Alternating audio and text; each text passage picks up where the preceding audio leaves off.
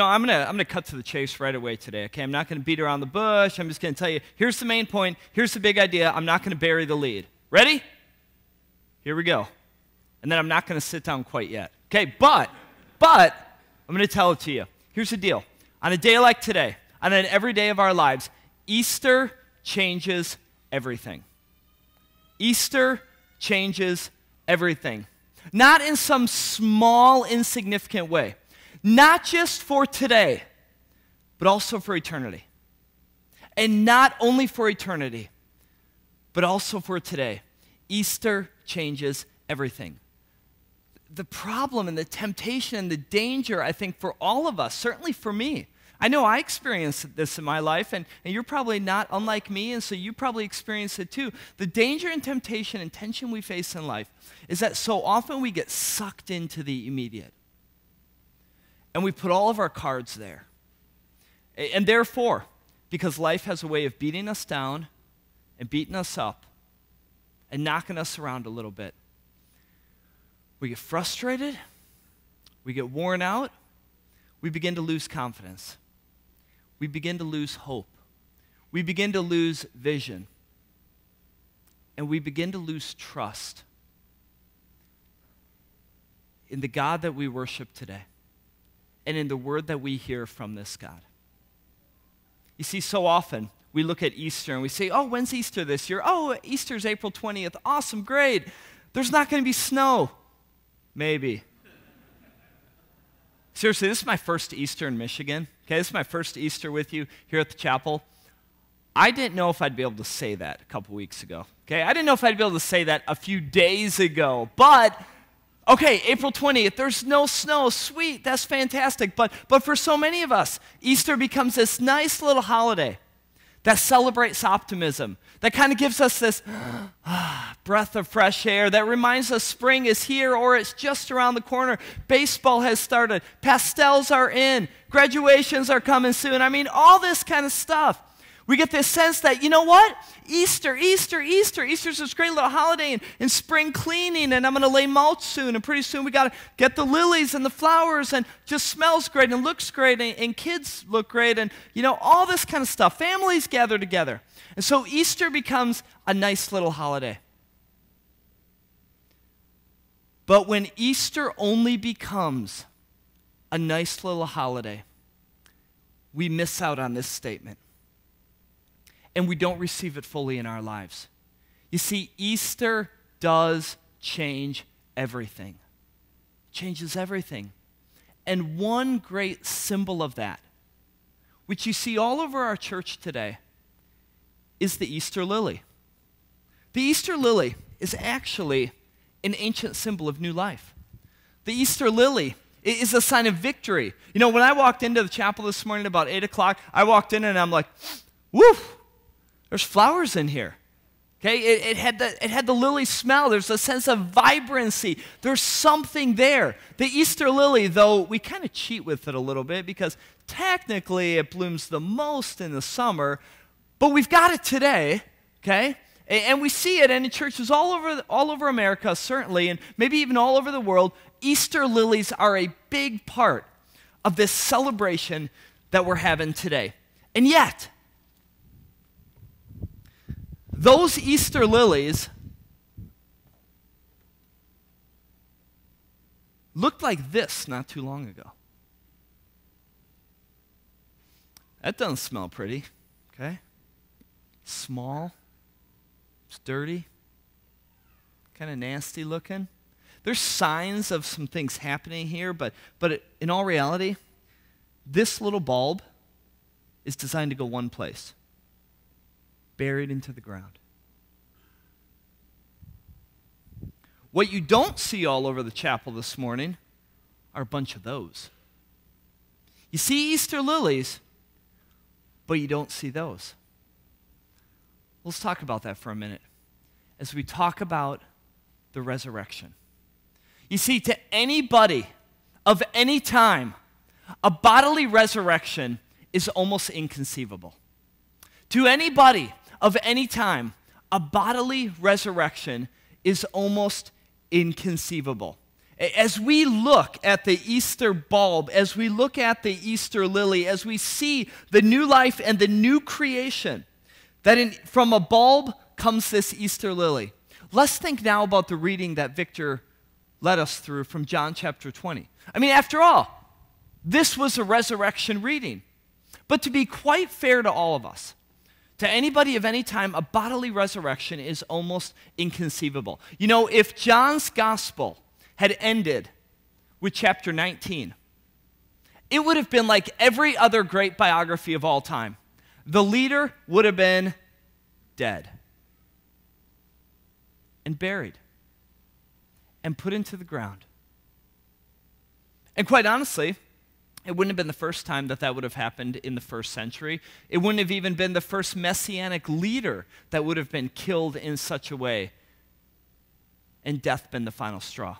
You see, in the decades before and in the decades after even the time of Christ, there were plenty of messianic leaders who claimed to be the ones who would deliver Israel. And yet, here's what happened. In all their cases, the leader died, and that was kind of it. Ball game. End of story. People took their bat and ball and went home. But something else happened in the life of Jesus. Because it was what happened after his death that actually caused things to explode and things to change. So if we look at John chapter 20, we see a man, a bulb, who's placed into the ground. We see one who made extraordinary claims in his life. And yet if we ended at chapter 19, he would have been like every other man. And yet, especially for those of you today who have a hard time accepting the resurrection, you can accept the birth, okay? That's okay. That's a little more natural. But if you have a hard time accepting the resurrection, pay close attention with me to John chapter 20. Because admittedly, the resurrection is crazy. It is crazy. I'll be the first one to admit it. It's a miracle. The greatest one of all time. If you have a Bible with you, if you brought one, if not, that's totally okay. You're going to see some of the words up on the screen. I'm flipping in my Bible to John chapter 20. In fact, you could even open your worship folder. You're going to see some of these words in there as well for our gospel reading. John chapter 20, we're looking at verse 1. Early on the first day of the week, while it was still dark. Okay, who got up this morning and it was still dark? Who got up this morning and it was still dark? Okay, some of you. All you college students, awesome, me too. No, just kidding. Okay, it wasn't. No, it was not really dark when I got up either. Early on the first day of the week, while it was still dark, Mary Magdalene went to the tomb and saw that the stone had been removed from the entrance. You know, what do you notice? Who's missing here? Who's missing? The guys. The guys are missing, okay? There's no guy disciples around here in John chapter 20. Now, the other Gospels do tell us that Mary Magdalene and the other women were there, but they were there for a purpose. They were there in order to bring spices for a dead body. Did Jesus die? Yes, Jesus died in an unimaginable, suffering, painful, horrible death. He died in excruciating pain. He died and was executed like a criminal. Jesus wasn't half dead. Jesus died. And Jesus' dead body was placed into a tomb, like a bulb, placed into the ground. After all, the disciples weren't expecting a resurrection. Yet. They weren't expecting a resurrection yet. When they buried the body of Jesus, they buried it expecting decomposition, expecting decay. And so when the women come to the tomb, in John chapter 20, on that first Easter morning, what do they expect to find? A corpse. They expect to find a dead body. And so when the tomb is empty, first thought, who took him? What happened? Somebody stole him. I thought the Roman soldiers were going to be guarding this tomb. What happened? So we see in verse 2, so she, Mary, came running to Simon Peter and the other disciple is John, the one Jesus loved, and said, "They have taken the Lord out of the tomb, and we don't know where they have put him." So Peter and the other disciples started for the tomb. I love verse 4, by the way. Okay, both were running, but the other disciple, the author of the gospel, okay, very humbly states, the other disciple outran Peter and reached the tomb first. It's like, yeah, I beat the old guy, you know. I beat the old man, you know, the young guy beat the old guy, okay? It's fine, you know, the little guy beat the big guy. Let's just make note of that for all of history to see, okay? All right, so that 2,000 years later at this church in Ann Arbor, Michigan, we'd be still talking about it, okay? So the other disciple outran Peter. Now look at verse 5. He bent over and looked in at the strips of linen. Now, why would he bend over? Well, the tombs back then, they were cut, and then you would actually bend down, look in, and then kind of get into the tomb. So he bends over, not fully committing, but certainly looking in there before you would step in and things would kind of open up. So he sees something. He saw the strips of linen lying there, as well as the burial cloth that had been around Jesus' head. The cloth was folded up by itself, separate from the linen. Now, the point of this verse is not you should make your bed every morning, okay, because it was all nicely folded and everything else. So you should make your bed every morning, okay? Bible says so, right? Okay, maybe not. Okay, but you see the nicely folded linen just lying there. There it is. This dead body, this corpse that they're looking for is gone. Well, look at verse 8. Look at what happens when John enters the tomb. Finally, the other disciple who had reached the tomb first also went inside. He saw and believed. He saw and believed. Now, in the chronology here, okay, Mary Magdalene follows Peter and she follows John. Then they leave, but notice who stays there. I think this is fascinating. Mary stays there. Mary stays there by the tomb. I think that says something about Mary's persistence. I think it says something about her love for Jesus. But I think it also speaks to her curiosity. Where is he? Where is he? And so we jump ahead to verse 15, and we see this question. Because this man, who is Jesus, but she doesn't recognize him, comes to her, and she asks this key question in verse 15. Who is it you're looking for? Let me ask that of you today. Who is it that you're looking for? How would you answer that question?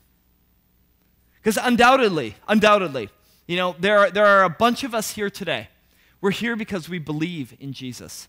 We believe in the resurrection of the dead. We celebrate his life. We love Jesus as the Lord and Savior of our lives. And so we're here often. That's some of us, but that's probably not all of us. It's probably not all of us. And that's okay. What is it you're looking for? Why are you here? Because my parents made me? Because grandma wants me? Because I was told I had to? Who is it you're looking for? Who is it? Not what are you looking for today? That's not the question. Who is it that you're looking for? Let's all answer that today. In your life, who is it that you're looking for? Because the one who asked the question himself today gives us the answer. He says, I'm here. Those of you at the chapel today, I'm here. I'm here. I'm alive. I care about you. I know what's going on in your life, little Griffin. I died for you. I was raised from the dead for you. I know the concerns of your heart. I know the anxiety you feel sometimes. I know how you get sucked into thinking about the immediate and you lose focus and you lose trust and you lose hope. But I'm here. And I love you with an unbelievable and undying love. Who is it today that you're looking for? You know, Bono. You all familiar with Bono? Of course we are. Bono, the lead singer of U2. You know, he's like a lot of us. I mean, we're not probably as talented as him in many respects, but as a human being, he's a lot like us. He's a mixed bag. There's some probably really, really good things. He's a huge philanthropist, activist. But like him, like us, we all have a dark side, we all have a shadow side, we all have sin affecting and infecting our lives. And yet recently, Bono did an interview with RTE, a television station in Ireland. And in that interview, Bono said some pretty incredible things. I want you to pay attention and listen to his testimony and profession of faith, especially the words that he shares as you see this short video clip. Take a look. I look to the scriptures for poetic truth, as well as the sort of historical stuff I'm interested in. And of course, there was a historical Jesus. No, I'm talking about God. Oh, right. And do well, you... I see the person of Christ is my way to understand God. Do you pray? Yes. To whom or what do you pray? To and in Christ. what way? To Christ. Yeah. And what do you pray for? I pray to get to know the will of God, because then the prayers have more chance of coming true. I mean, that's the thing about prayer, isn't it? I mean, we don't do it in a very lofty way in our family. There's just a bunch of us on the bed, usually. We have a very big bed in our house. And we've prayed with all our kids. We read the scriptures, we pray. It's not even regular. Sometimes if we go to church on a Sunday, we go when the church is ended, and we'll just go in on our own as a family. For peace and quiet. For peace and quiet, and we'll pray, usually about people that we know who are struggling with something, illness or so whatever. Then what or who was Jesus as far as you're concerned? I think it's a defining question for a Christian, is who was Christ. And I don't think you're let off easily by saying a great thinker or a great philosopher, or because actually he went round saying he was the Messiah. That's why he was crucified. He was crucified because he said he was the Son of God.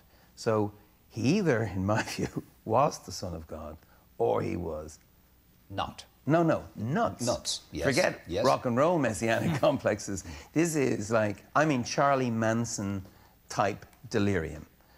And I find it hard to accept that all the millions and millions of lives, half the earth, for 2,000 years, have been touched, have felt their lives touched and inspired by some nutter. I don't believe it. I think, therefore it follows that you believe he was divine. Yes. And therefore it follows that you believe that he rose physically from the dead. Yes, yeah, I have no problem with miracles. I'm living around them. I am one. So when you pray, then you pray to Jesus. Yes. The risen Jesus. Yes. And you believe that he made promises which will come true. Yes. I do. Could it be any more clear? From his perspective, out of his life and out of his faith. So when you pray to Jesus. Not God, not someone out there, not someone that might be able to give new hope and new life for my life. Who do you pray to? Jesus. Pray to Jesus. You see, Bono knows what I hope you grab hold of today. And that is that Easter changes everything. It gives confidence, it gives hope, and it gives new life. When we read the scriptures, when we see John chapter 20, when we look at what Christ has accomplished for us, it then doesn't matter what the world throws at me. It doesn't matter what the world throws at you. Cancer, career loss, broken relationships, broken bones. When Jesus died, he was raised to new life and became a new creation. That doesn't mean then that little improvements can be made in our lives, but that because of Jesus, fundamentally, our lives are changed. It's true for Griffin today, and it's true for all of us. When we die, when that day comes, death is not the final word. Death is not the end of the story. When we die, and we've probably all been to Christian funerals, when we've placed our loved ones, as difficult as it is, when we've placed them into the ground, we place them knowing that there's hope, knowing that there's more to the story, knowing that when a bulb is put in the ground, what comes out is not just a bulb, but it's a new creation. It's new life. It's different. And our lives are different as a result. You see, because of Jesus, I know that my life has purpose. I know that I can live today, and by the way, I know tomorrow too. When I'm outside of the church setting, when I'm not in here, when I'm at work, when I'm interacting with my neighbors, I know that I can live with hope. I know that my prayers are heard. I know that I can have confidence. I know that I can trust. I know that though life is difficult, and it is difficult, I know that this is not it. I know that God is writing a much bigger story in all of our lives, and it's the story of new life and the resurrection. And so I know on this Easter day, and I pray that you do too, that my Redeemer lives. I know that Christ has risen today, and I know that that changes everything for all people of all time. Let's pray.